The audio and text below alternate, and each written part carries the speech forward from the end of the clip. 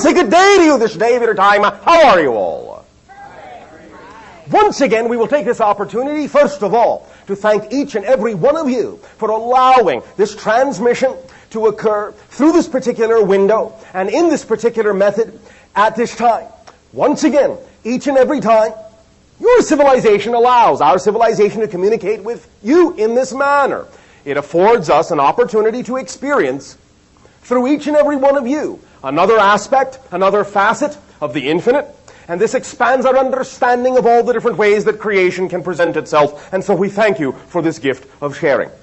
We would like to begin this transmission with the following brief ideas to lay a little bit of what you call a foundation or a groundwork for the primary principles that will generally be contained in almost every subject that we will discuss this day of your time. So, many of you have heard us talk about certain tools, certain states of being, certain states of mind that will allow you to understand who and what you are as a person, as a being, as a personality, a little bit more clearly. For it is in understanding the structure and the nature of yourself as a person and as a being that will allow you to make changes, make shifts in your reality, in the manner that you desire, in the manner that you prefer, more effortlessly, with the idea of less pain, more joy.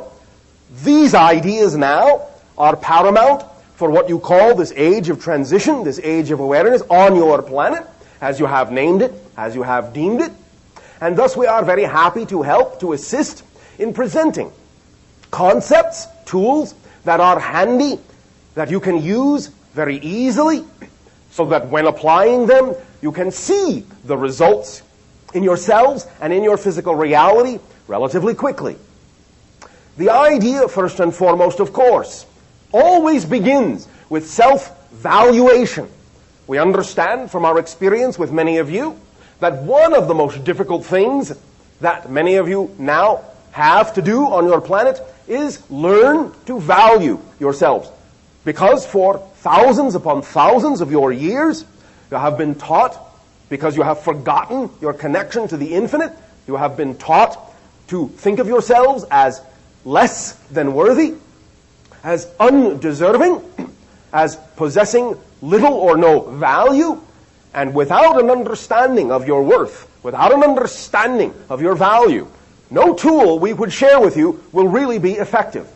Only when you begin to learn and behave and hold true that you are a worthwhile aspect of the infinite, that you are a beautiful, unconditionally loved and supported aspect of creation, and hold yourself in the same value that the creation holds you in, only really then will the tools be effective in the strongest way possible. This only makes sense, for the tools will only be as strong and as powerful as the energy you give them, because the energy comes from you, through you. Therefore, you are the ones that determine the efficacy of the tools. They do not really have the ability to work of and by themselves, because they draw their energy from you. They draw their realization capability from you. So let us briefly lay down a little bit as an outline of these ideas, so that we will understand when questions come what we are all talking about, and we'll have something to refer back to as a base point, a baseline. First and foremost, as we have said, self-valuation. From there comes the understanding of what it means to be a personality structure. Personality structure, very briefly, in recap for some of you, in newness for others, is based on three things, three principles. Your personality is an artificial construct. Doesn't mean it isn't natural, but it is a type of mask that is built or created or fabricated from three ideas: belief systems, emotions, and behavior. You can understand the analogy of belief systems as being like blueprints of a building. Emotions are the builders, the activation principles and energies that the building built. The behavior is the building materials, the thoughts and actions that you do. So, you can instantly understand that the nature of the blueprint, the clarity of the design, will determine the ultimate product, and the nature of the builders will determine the quality of the product, and the nature of the building materials will determine the quality of the final building. When those three things are in alignment, you can understand that your reality will reflect the idea of a strong structure, a strong reality that is stable in that way. But if either your belief, blueprint, your emotional builder, or your behavior, building materials, are somehow lacking or out of balance in the idea of self-worth and self-valuation, and are not aligned with the other sides of the three-sided prism, then of course it would be obvious that your building would be, as you would say in your language, a little bit wonky. So, this whole idea is to help clarify what those three components really are all about, and how to maintain them and bring them back into balance. Now, also, it takes an understanding that physical reality is really just a mirror, and it can only reflect what you put out.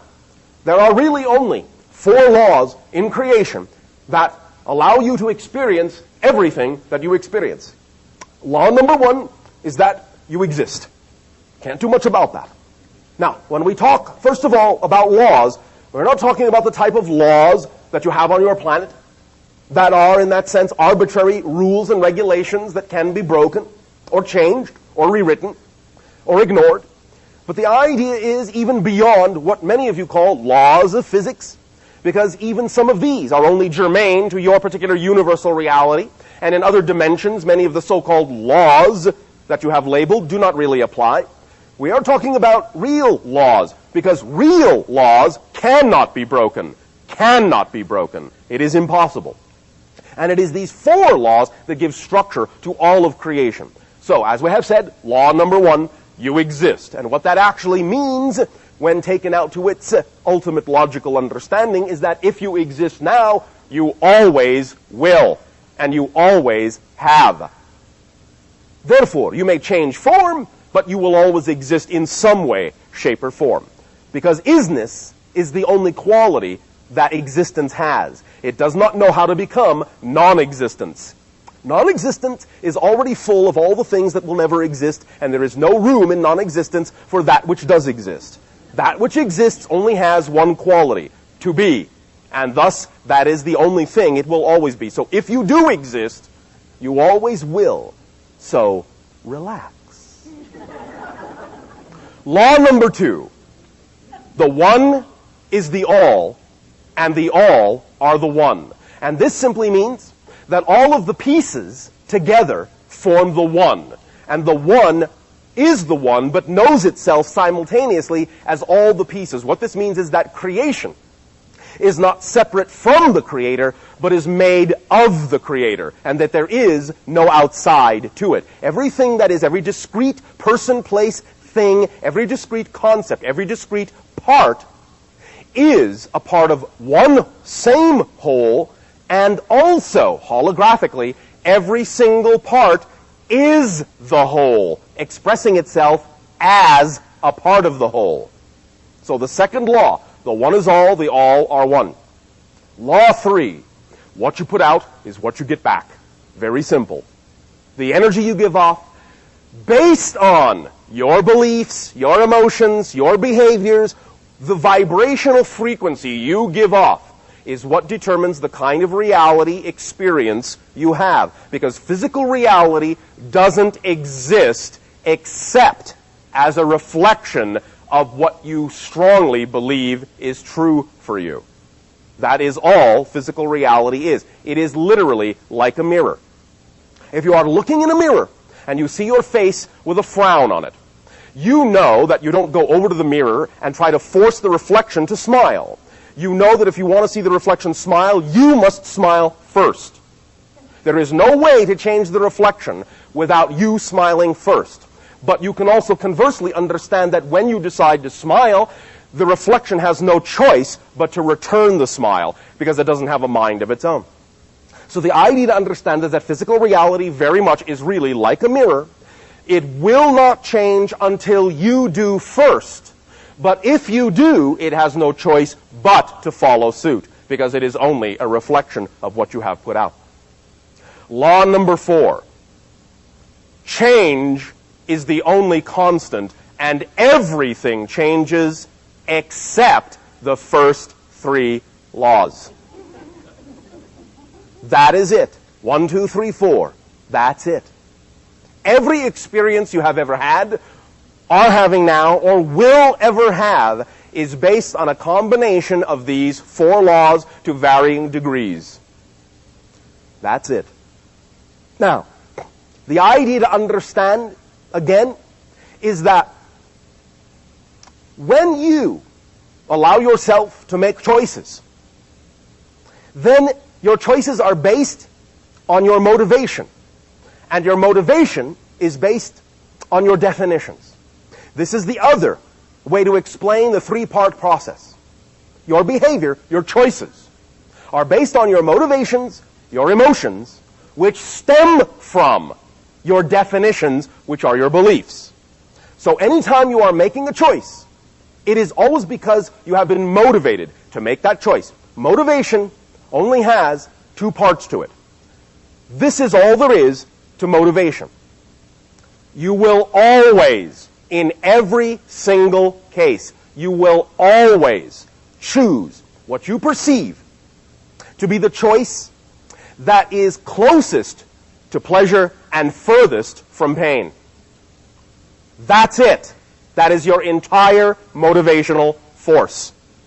But notice I said you will choose what you perceive to be closest to pleasure and furthest from pain. And that's where definitions come in. Because only as you define what you believe to be pleasurable or painful will you then be motivated to make choices in accordance to that belief.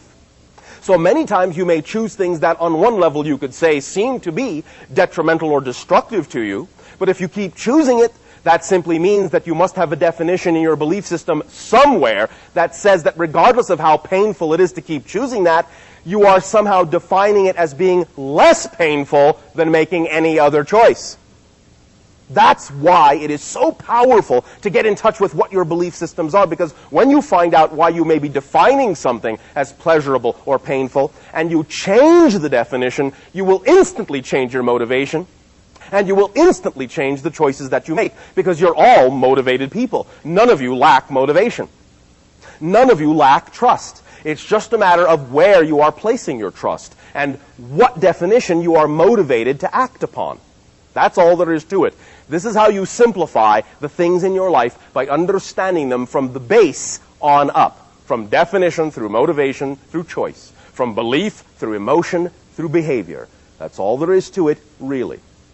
The final thing that we will be including in this toolkit is the idea that we have begun to talk about now recently that is above and beyond the idea of belief, and that is simple knowingness, which comes from the idea of surrender, letting go. Now, again, we understand that in many of the definitions many of you have on your planet regarding this word surrender, many of you will label this as a loss of some sort or a lack of control of some sort, and this is not the case.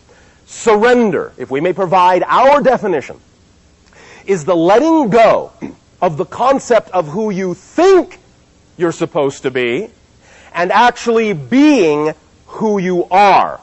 Because who you are is unlimited possibilities. And when you allow yourself to surrender to the idea and the experience that you were created in the image of the infinite, which means you are infinite possibilities too, then the physical reality, which is only a mirror, can then reflect those unlimited possibilities back to you in the synchronicities as they naturally unfold in your physical day-to-day life.